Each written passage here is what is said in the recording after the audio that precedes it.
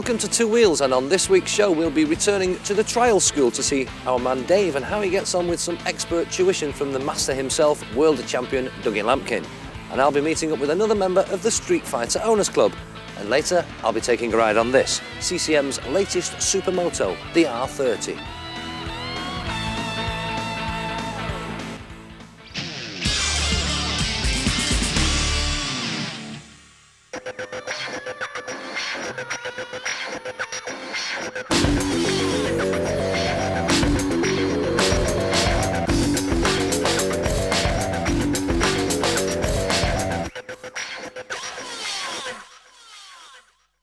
Now, we've looked at a lot of Street Fighter machines lately, or recently, and lots of them have been sort of sports bikes really, R1s, Fireblades, GSXRs, that kind of thing. But I want to show you something a little bit different now. A couple of machines I'm going to show you this week. Not really your sports bikes, I think that's fair to say, Di, isn't it? True, yeah. More what I would call a retro Street Fighter. Yeah, that's the idea behind them. Do you agree with that, yeah? But this one, this is your good ladies, this is Deb's. This is Deb's. Let me just show you this crash helmet. You see this crash helmet with this paint design on it? This bike sort of came to be because of this, didn't it? Yeah. Just explain the story to me. Well, the bike was for a birthday.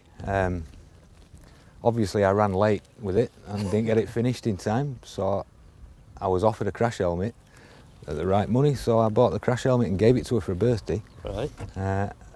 And she liked it that much, she says, right, then I'll have the paint in exactly the same, which caused a few problems, but so you've had to we've got it. Paint the bike to match the helmet? Yeah, which is unusual, because normally people, go the other way around, yeah. Right, okay, so I've said it's a kind of a retro Street Fighter, if you like, yeah? Yeah. What is it then? Tell me, come on. Basically, it's a Kawasaki GPZ 650 engine and tank, fitted into an early Z500 frame with the back end cut off it. Yeah. GPZ 1100 running gear grafted in. Put the Z900 tailpiece, just to bring the lines back in. There's TZR 125 foot peg hangers and front mudguard. There's a bit of everything in it, isn't yeah. It's basically the spares I've had left for a while. Right, I was going to say, how easy is it to get bits? Because is it easier than I know exactly what it. Around a long time, these sort of bikes. The parts now are becoming classics. You can get the GPZ11 stuff still easily available. Right. Although I'm finding it difficult to get some clocks. Yeah. Have you done it all yourself? Yeah. Is this your trade? Is it? Yeah. This is. I run a small business. Right. Building motorcycles. Yeah. So, and Debs is quite happy with this, I presume. She loves it to bits. Yeah. It's lived in the kitchen. All winter. So tell me about this one. This is a Suzuki GS 550 frame, tank, tailpiece, all the body kit, with a GSXR 750 slingshot engine in it. So that's going to go pretty well, it shifts a bit, yeah. It does. And I've, obviously you can see I've lengthened it. I was going to say, you've got a long swing arm on there. You're into drag racing, straight line. I like to keep the wheels on the floor. I'm not a wheelie merchant, right, you know. Well, that'll help, wouldn't it, with a longer swing arm, It's been stretched 9-inch. Yeah. It's been lowered 3-inch. The running gear's out of a ZX10, a Kawasaki. So how did you pick what you were going to use? How did you, I mean, obviously... Obviously within the trade I get to ride a lot of motorbikes. Yeah. I mean, like brakes. The GS, did you have an affinity with the GS 550 years ago? The 550 originally was my first big 4-cylinder motorbike when I was a youngster. But it never had the guts it should have had, and it never handled as it should have done. So basically over the years you get to know what bits of the brakes off the Kawasaki are good, or they were at the time. Yeah. The engine is lovely. The engine, bags of power. We all know about them, don't we? Yeah. And what's your next project then? Have you got anything else up your sleeve? Well, I'm in the middle of this trike at the moment. It's a 3-litre Capri engine. Right. But it's only 7 feet. It's a bit shorter than this. It's shorter than this? It's shorter than this. There's no gearbox on it. It's a direct drive. And it's got... Well, you sit inside exhaust pipes. I've used exhaust pipes as wheels. And, all the wheel arches are made of exhaust pipes. Well, but yeah, it's... just do me a favour, when it's finished, will you let me have a go? Yeah, I will. You can have a look. I'll have to have a look. I'll have a go at that. Smashing thing. Remember what you said, I can have a go. Yeah.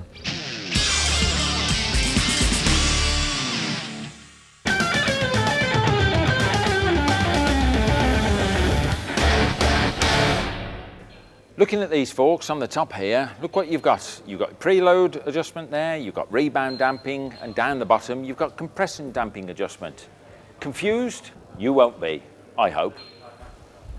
Well, first thing off, I'm going to put this leg down because it's pretty heavy and we don't actually need it. I'll just put it there because this one I've pre-dismantled for you. So let's have a look at the component parts. If I unscrew this top bit here, inside that big beefy stanchion, we've actually got the cartridge fork assembly itself, if I hold that bit steady. So there we've got it all complete. There's the spring, this is the damper tube itself, and up here you've got your preload adjuster there, your rebound damping, and the compression damping is actually done through that screw there, which controls an oil flow, which actually goes through there. So in effect, your oil is controlled in there to do all the damping.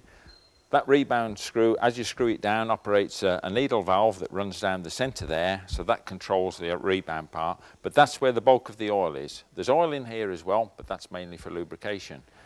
You can see if I was to hold this top cap still, as it would be when it's clamped in the top of the forks, and adjusted this one here in the middle, you can see the rings down here which actually tell you how far you've screwed that down. These aren't threads, they're purely indicators, so you can count the number of turns that you've got showing there, how far you've preloaded that spring. So that's what that's for. I'll put that to one side there. What else have we got? There is your massive beefy stanchion. See that? If I look at that down there, looks like a gun barrel, doesn't it? But massive, but very lightweight. And inside, beautiful chrome tube there with its bearings in there. This is the bit that's going to slide up and down.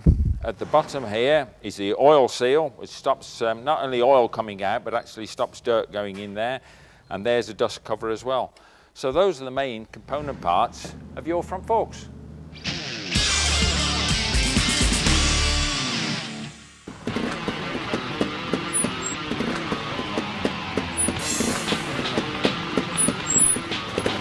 You can't have the master giving you lessons, can you, without the master showing what you actually can do. That's if you practice every day, 3 or 4 hours, 7 days a week, over the last decade, and that is how you end up being as good as him.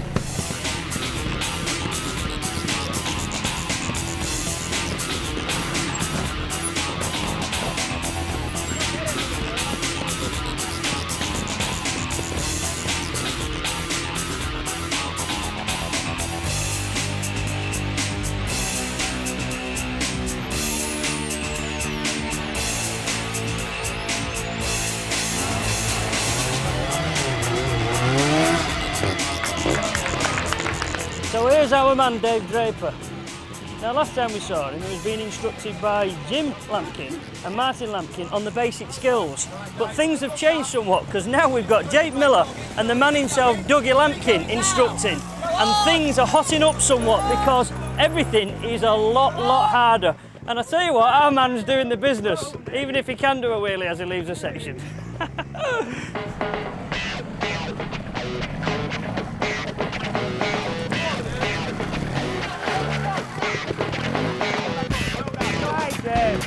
Perfect, perfect, just let it roll, lovely.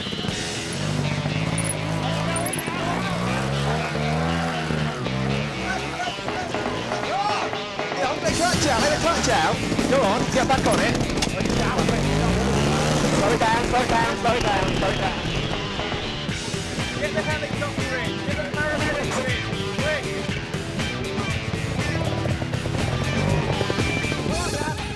Dave, you look just a little bit tired, mate. Just a little bit.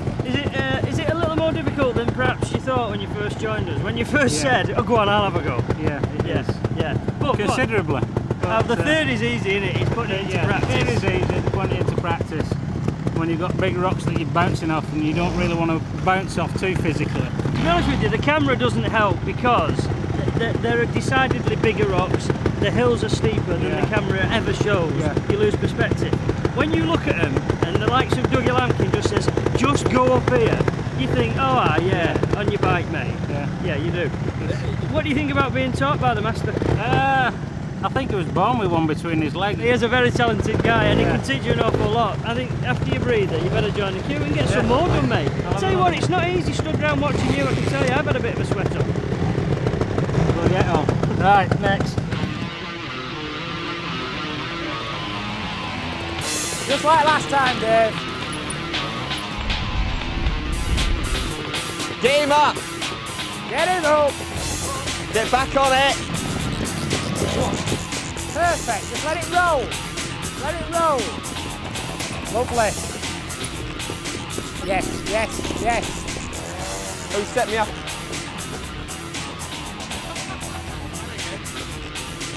He's all right though, wasn't he? Get going. Get it going now. Go on.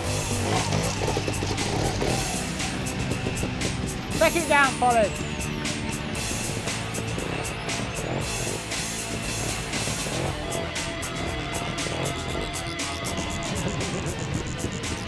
I'm tired. I want to go home. I've had enough. Are we asking a bit much of you now, mate? Yeah. You know, these are not quite world round stuff, but I'll give you credit. I'm not even sure I'd attempt them. And I've been there and got the t-shirt. Yeah. I'm pooped. Pooped. Makeup. I can't swear. There's children present. I'm going home.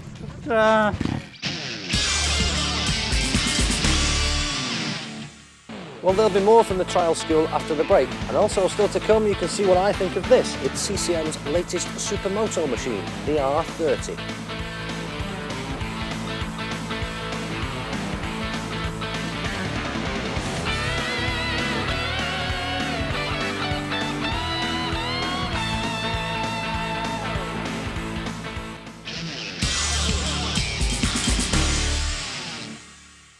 We can't exactly go away, can we, without talking to the guys. First of all, JK, who is behind organising the event, and also Dougie, the man himself, who's done the tutoring.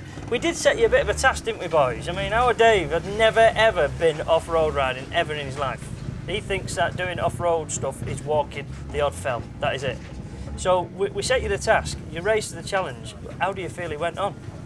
I think he's done pretty well, really, considering, you know, the inexperience he's on the road. I mean, he's certainly been ready to have a go at anything, which is a nice thing, and a little bit of confidence we've sort of built him on the day. I think he's been tackling stuff that he probably never even dreamed of when he arrived here this morning. Well, I think a lot of it is because when you two guys say to him, "Come on, get up there," he's no choice. He's got an audience. We've got the camera on him. He's got all the other lads there. So he had no choice. But you give him confidence by being there. It was getting confident. It was watching the other riders. And his 10-year-old lads in his group, and he's sort of thinking, if he can do it, I can do it. I suppose is that. That's the best thing. I mean, he could have put the bike down straight away and said, it's just not for me, but he really stuck at it. And I'm sure he's enjoyed it. He's had he's enjoyed it all right. Good day, stuck in with all lads and had a good crack and everything. He's absolutely cream crack. I don't think you just told him what he was in for before he got here, because...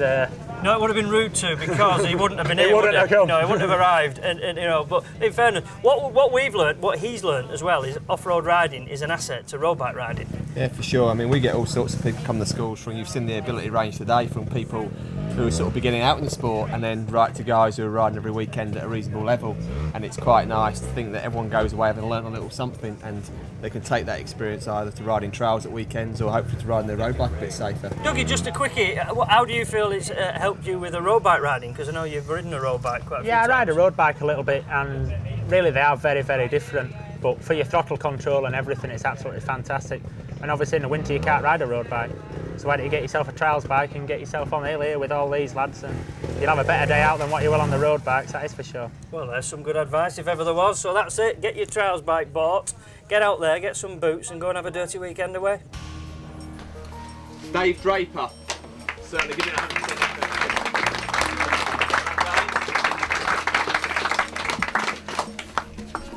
Well done, Dave. Thanks a lot. Thank you. Cheers. James Deville.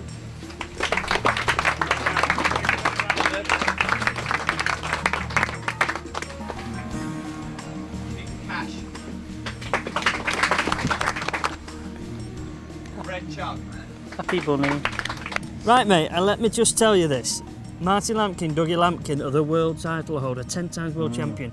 Jake Miller and Jimbo Lampkin all are very impressed with you. Now, we give Jim a fair challenge when we first got here this morning, I must admit. Did you believe you could just do as well as you've done? Not a chance. I thought I'd just make a complete fool of myself, or stronger, but I think I've been ways, but I've done better than I ever envisaged I could do. I think you've done better than they'd ever envisaged you could do. Because when we said to them this morning, we've got to tell you this, This man has never been off-road in his life. They were all startled, Yes. but they've all been very impressed and they've praised you highly. Have you enjoyed yourself? I certainly have. It's been a good day. Would you take up trials riding? Probably not. I've learned things from it. I learned a lot of things from it. Bike control, confidence in myself, knowing how much a bike can and can't do. Well, that's good. So you've enjoyed yourself, you've learnt a lot, they're impressed with your abilities.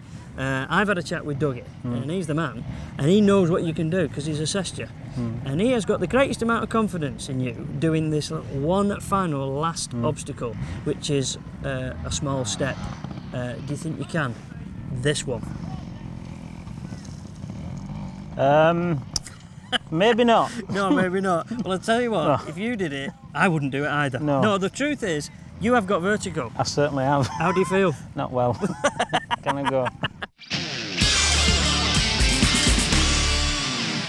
There's a growing trend these days for people to move away from bikes like this, a high-performance sports machine, for a number of reasons. One is that they're becoming increasingly difficult and expensive to insure, and two is people want to hang on to their licences. They've realised that they can have just as much fun, but at lower speeds. They're moving to machines like this. And this sits in what is now the fastest growing sector of the bike world. It is, of course, a supermoto. This is the latest supermoto to come out of the CCM stable in Blackburn, Lancashire. A 600cc Rotax-powered bundle of fun. Riding the R30 gives you a feeling of invincibility. It makes you feel king of the road. Sat high up behind the wide rental fat bars with zero wind protection becomes very addictive. It handles superbly with the 17-inch wheels at either end shod with some nice sticky rubber. Big singles are all about low-down torque, and this has got bags of it. It's great fun whacking the throttle and seeing the front wheel head skywards. Now, CCM may be a British firm, but the R30 isn't quite a true British thoroughbred.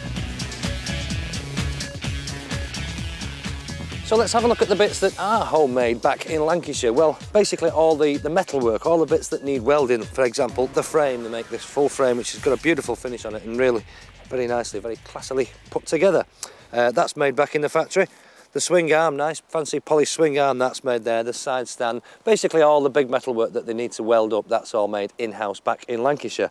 Other stuff is made specifically for CCM in the UK, so them parts are British as well, but there's a lot of it that's made all over Europe. For example, the motor, there it is, it's a Rotax engine, single cylinder, 4-valve, 4-stroke motor, pumps out about 55 brake horsepower. That certainly wasn't made in Lancashire, we know that. And there's bits of Europe all over this bike. The wheels, very nice wheels on this, they're Gramica, so they're made in Spain.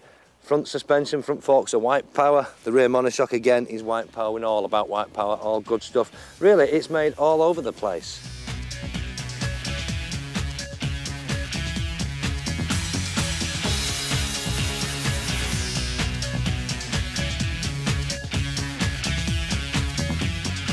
I have to say though that CCM have come an awful long way in a short time, because you might recall probably a couple of years ago or so I rode one of their new models at the time called the Roadster, and I criticised it quite strongly, particularly up here, up at the dashboard end. I said it was unfinished and it didn't have the little luxuries that we expect to find when we're paying over 5,000 quid for a new machine. It didn't even have a neutral indicator and it drove me mad. Well, now we've got neutral indicators. We've got neutral indicator, turn indicator, high beam, we've got a rev counter, speedo, all the little things that, after all, they're not luxuries, they're just things we would expect to find on a bike when we're paying a few thousand quid for it.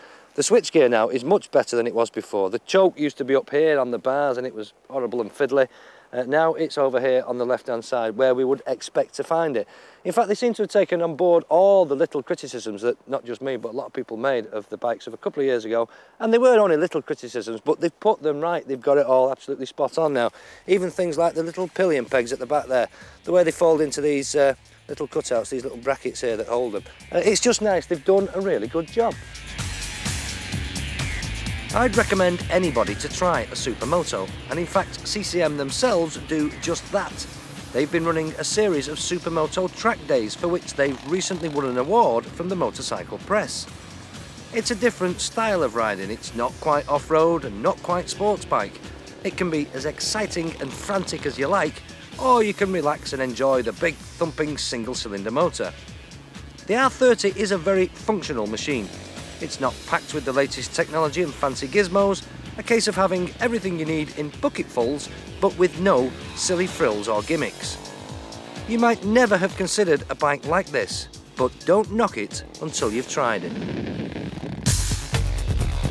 So what will it cost you then to be an R30 owner? Well, for the basic bike it will cost you just over £5,200 plus some on-the-road charges, which takes it up then to just over £5,400. But it doesn't need to finish there, because there are quite a number of extras now available for this R30, including a big bore kit. Well, not really a big bore kit, it's a factory fitted kit, and it takes the basic engine, which is 600cc, up to 640cc. It might not improve the brake horsepower significantly, well, it doesn't add much to it, to be honest with you, but what it does, it gives you a lot more torque. It makes the motor much more grunty low down, and that's what big singles are all about. Obviously it's available in 3 different colour options: lime green, black, or my favourite, a nice classy looking silver one. And this black one in the middle has actually got a low seat on it. This is a low seat version, which is just about 2 inches lower, which might not sound very much, but you can notice it when you sit on it, and as you look through the bikes there, you can see it is lower. So if you've never been on a supermoto, have a go on one, borrow one, go and get yourself a test ride on one, and I'm sure you'll agree with me that you can have just as much fun on one of these as you can on any big superbike, but at much lower speeds.